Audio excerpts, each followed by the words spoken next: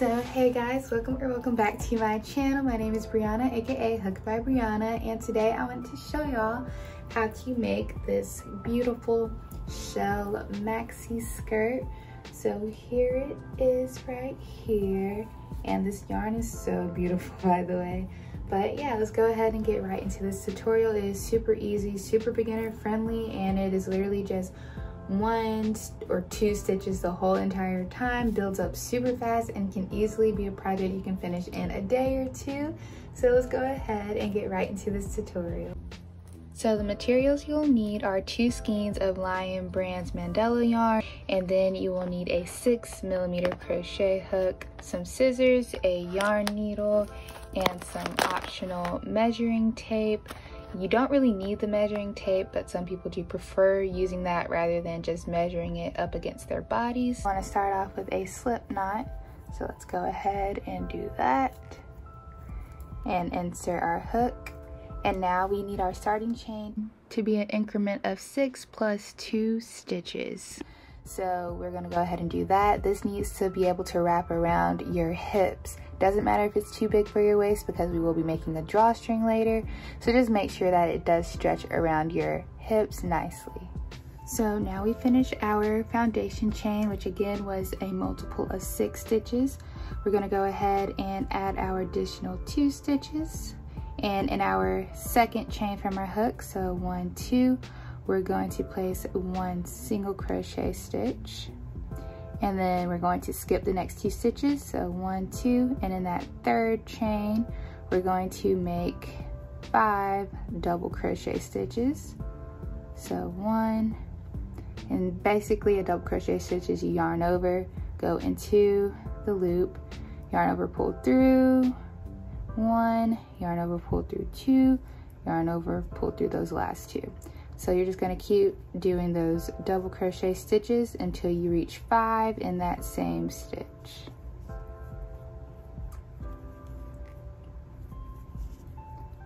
So that's 1, 2, 3, 4, 5. Now we're going to skip 2 again, so 1, 2. In that third stitch, we're going to place a single crochet like we did in the beginning. And then we're going to skip 2, 1, 2. Place 5 double crochets into that third stitch like we did previously. So 1, 2, 3, 4, and 5. And then skip 2 again. In that third stitch, we want to place a single crochet.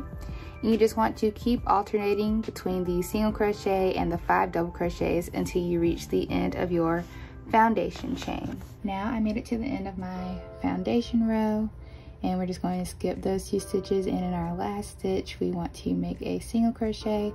If you don't end perfectly on a single crochet, that means you messed up on your count most likely. So just go ahead, make sure that you have a multiple of 6 plus 2 stitches, and it should line up perfectly. So now we're going to go ahead and chain 3. This will count as a double crochet stitch. So we're going to go ahead and place 2 more double crochets in that same stitch that we just chained up from. So we'll have a total of 3 double crochets at the beginning of our second row.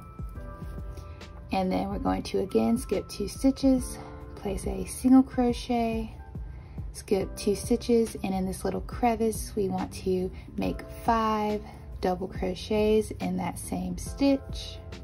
So 1, 2, 3, 4, and 5. And then again, skip 2 stitches in that top. You want to place 1 single crochet, and then again we're just going to alternate between 1 single crochet, 5 double crochets until we reach the end of our row, where we will be placing 3 double crochets in our last stitch, similar to how we started this second row out. So now we're at the end of our second row. We just placed our last single crochet, and like I said before, we're going to skip 2 stitches and in our last stitch, we will place 3 double crochets. So 1, 2, and 3. So this is what 2 finished rows look like. We are just going to alternate between row 1 and row 2 until your skirt is as long as you'd like it to be. So this could be a short skirt, mid-length skirt, long skirt. For my skirt, it's going to be a maxi like I did for my first skirt, just because I have been obsessed with maxi dresses and skirts lately. So we're just going to continue to alternate. At this point, you can go ahead and click on the little timestamps I have that are bookmarked on the video, so you can complete 1 and 2 if you can't remember how to do them.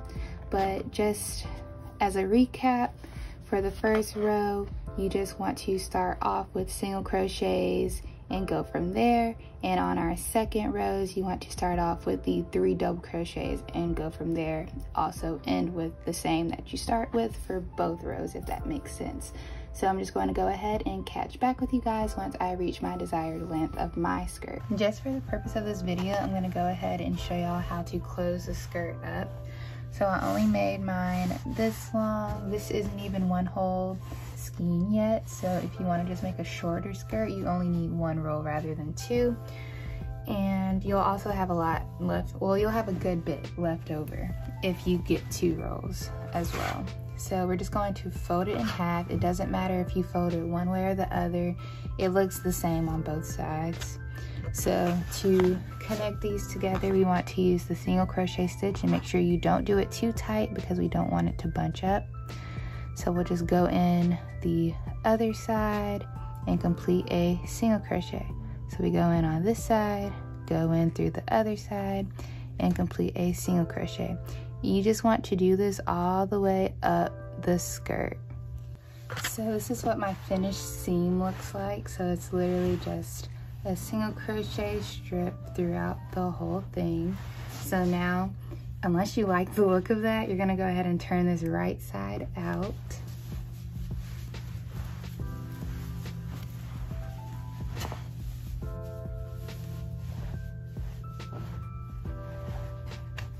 And then this is what the seam looks like on the outside. So yeah, it is visible, but it's not that noticeable. I like to put it on the side. So I wear this on the side because if you wear it in the back, it is a lot more visible. Now I'll just show y'all how to make the little tassel drawstring at the top, just so it can cinch in at your waist.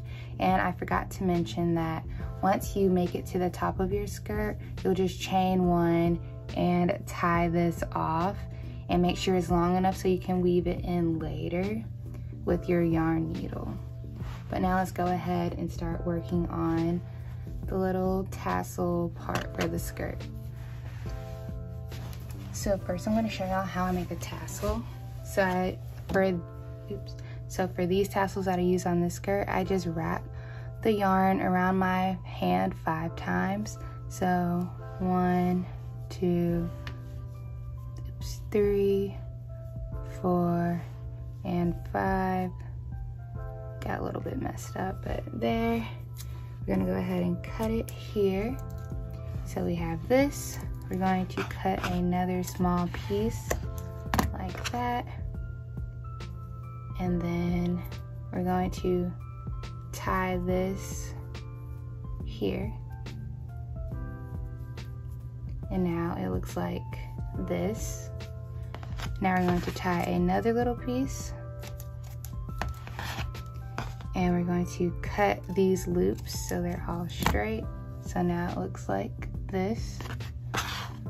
And now we grab this string, put it under our little almost tassel. And then we want to just tie right here.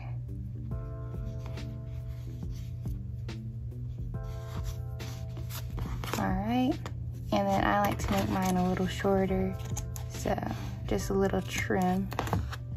And now we have the tassel. You want to make 2 of these for both ends, and now we're just going to go ahead and make the little chain. This chain just needs to be big enough to wrap around your waist and have some extra for you to tie it. So this can be as short or as long as you want it. We're just gonna basically make a chain. There's nothing much to it. So let's just do that. Can be as tight or as loose as you want. I just like to make mine loose since I already crochet pretty loosely. And just for the purposes of this video, I'm not gonna make the whole chain because I still have to finish my skirt. I'm just showing this so y'all see how to do it. So I'm just gonna make it a little longer, but imagine this being long enough to go around my waist and have extra to tie. So let's just stop it here. And now we're going to cut, tie off. And then what I usually do, there is probably a better way to attach a tassel to it, but I usually just put my hook into that last chain, and then I grab one side of the tassel and then I just tie it on multiple times with both strings just so it's nice and secure. Oops. So like that. And don't I don't know what else to do, but I just cut it at this point. I'm sure there is a better way to attach a tassel to the crochet things, but this is just what I've been doing, and they haven't fallen off yet. So this is what the end of the tassel looks like. Now this can be like a cute little bookmark, I guess, but you'll just do the same thing on this end as well. And now I will show y'all how to put it into the skirt with the tassel that I already have fully made. All right, so I just took the string out of my other skirt. We're just going to face our seam up. So here's my seam, and then I have my tassel tie right here. And at the top of our skirt, we have where we put our 5 double crochets. So we have these long loops every time we did the 5 double crochets, and that's where I will be weaving this through. So I want to start off with, let me think first. Okay, so we're gonna get one side, put it through this double crochet 5 space, and I like to make sure it's even with the little seam, so the other one will go, I mean, I guess it has to go right here. This is closest because this one's too far away, but we'll go here, and then we want to grab the other end, weave it through our next double crochet 5 space, and now we just want to keep weaving in and out of those double crochet 5 spaces at the top. And I will come back to y'all once I made it all the way around. And we're just going through our last space right here. So now it looks like this. And you know you did it right if whenever you pull both sides, it cinches kind of like a beanie when you make beanies, if you made one before. But that's the top. So if your waist is as skinny as a stick, it can still fit in this skirt even if you have wider hips. So this is the complete skirt.